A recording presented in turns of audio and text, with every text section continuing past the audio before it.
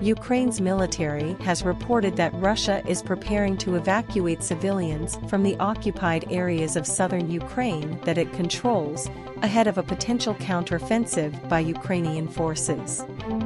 The move comes as Ukraine is expected to recapture the territory from Russian forces with the aid of sophisticated weapons from its Western allies. Although the exact location of the counteroffensive has not been disclosed, it is believed to focus on the south of the country.